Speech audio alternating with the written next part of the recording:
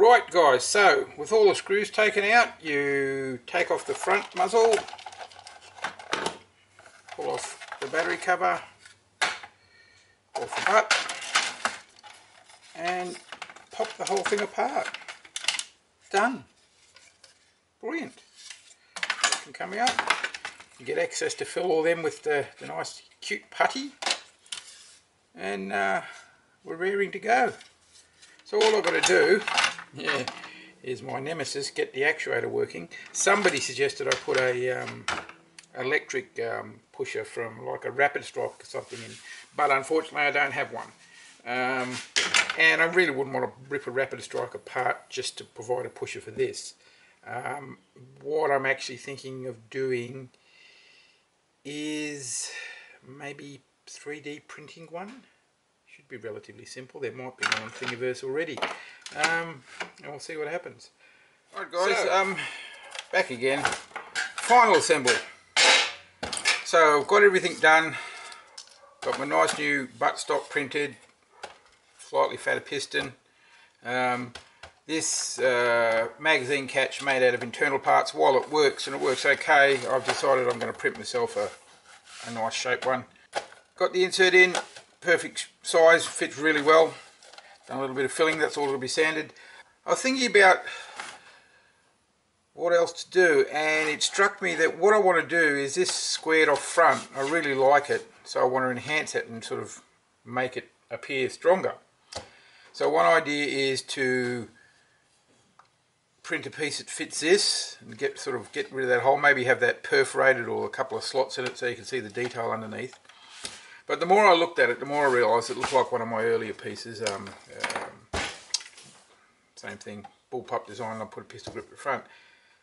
Looking at this, I've got two Picatinny rails there. I was wondering if I could make something that just slides on a handle. And after a few goes and a lot of messing around, I got this.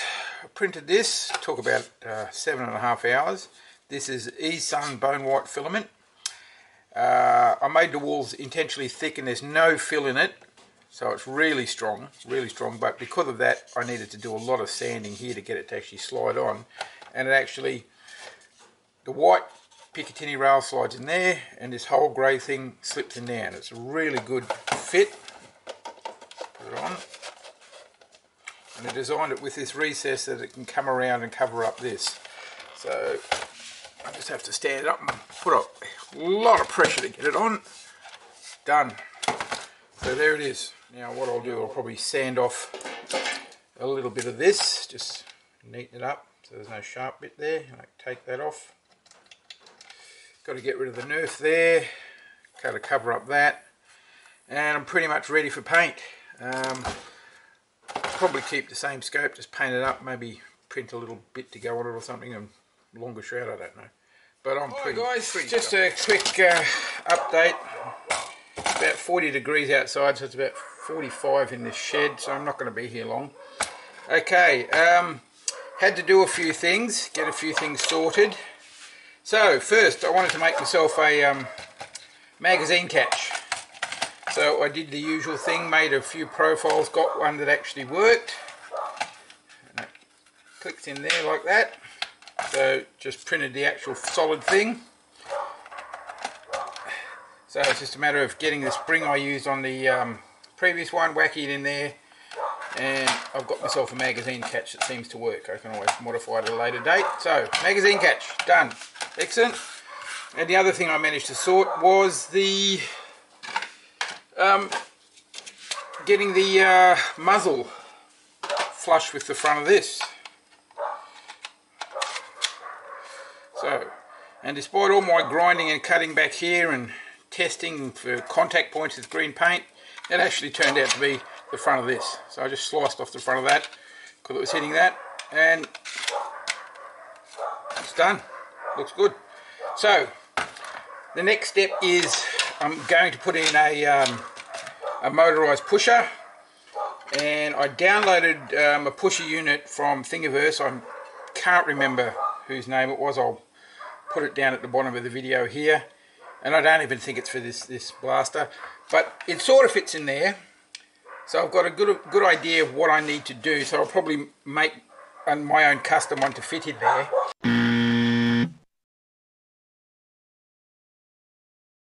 Right, back again guys, and just for posterity, another classic handiwork stuff up.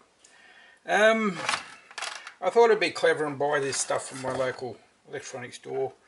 Got a motor and a worm gear, modified this box and got this all sorted, got the cog to sit on, everything worked out, and as soon as you plug power in, the worm gear either drives itself off and jams, or it shifts out of alignment, and this thing just doesn't spin. So I've got the original box. I'll print myself out the other gear that goes with that.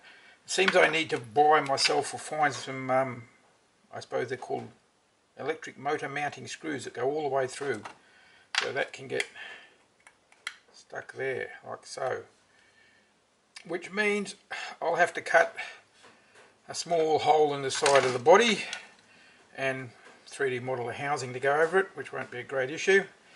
Bit annoying. I suppose I could perhaps tilt this somehow, so make that housing smaller, but this thing sitting in here by itself on the cog on that is too low. It's hitting the far side.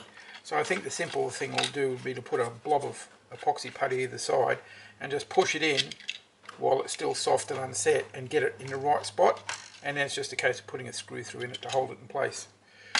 So I'm going to do all that.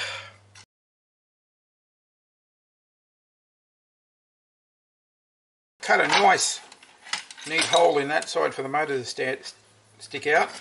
Yeah, I know. It jammed. Ha! Very first time it jammed.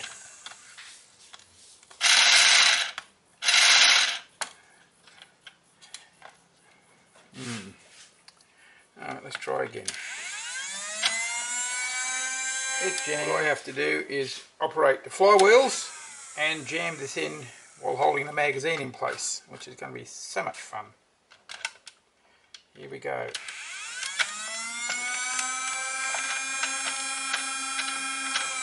And it's jammed yet again. As soon as I do the test on camera, let's see, nothing's in there, works fine. Yep, that's where it's supposed to go, so let's try again.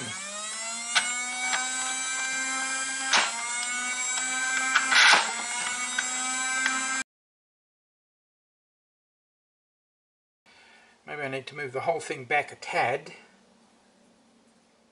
Yeah, that's probably a good idea. Alright, back in a second. Bit more light. Okay, move the whole pusher box back about 2-3 millimeters at most. By itself it seems to be fine.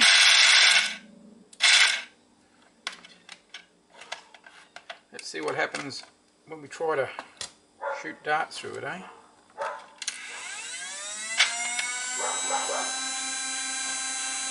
Jeez, what is going on?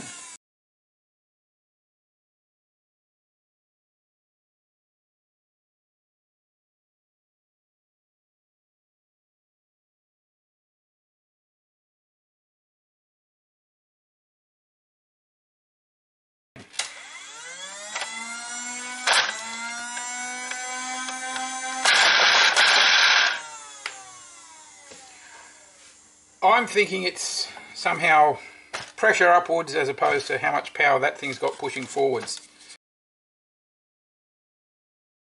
Having all sorts of problems with it, and so I reached out to the community and asked a few questions via Facebook and got a few answers which were very helpful. And I think the general consensus is what I thought anyway. I just bought a motor from my local electronics store. Thought, great buy, you know, $5, 4.5 volt motor, and it's really fast, but it's got no torque, it's got no pushing power. So a few people have suggested things. I think somebody said V2s or something like that, I can't remember. I can go and check, that's not a problem. So I'll get the proper motor. But surprise, surprise, out of nowhere, a young lad contacted me. Can't can't quite remember his name at the moment. I'll put the name down below here if I remember. And he said, I'm building a pusher with a 30-to-1 ratio. And he said, would I like a beta test? And I said, yes, please. So he sent me all the files, which I've printed out. So that's all the internals. And here's all the case. And I thought I was a reasonably good designer, but this guy's pretty fantastic. Got a stringing issue, but that doesn't worry me. Probably just the settings.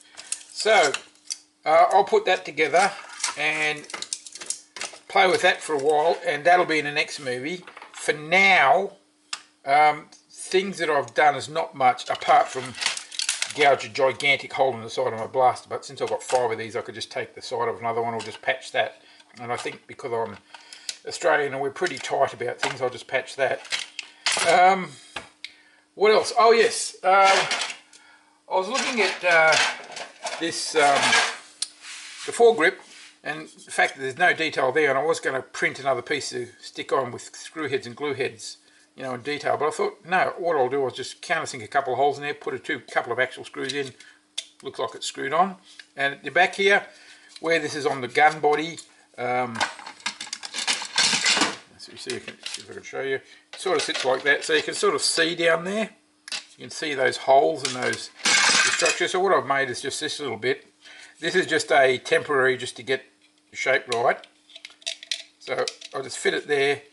And when I put the blaster back together, slide this on. Of course, these sides will be glued in and these support structures will be cut out. And then see how it fits, and if I need to make any adjustments. What I'm going to do is I'm going to glue this on with hot wax. So the wax will just hold it in place while I muck around with it and do things, and then I'll just be able to peel it straight off. So that won't be an issue. Yeah, so that's where I'm pretty much at with this thing. It's been going on far too long, I know, but it will get finished soon enough. And that's about it for now, guys. So I think I'm going to get this monstrosity out here. And I'm not saying who designed this as a monstrosity. It's a good idea, it just doesn't work for me.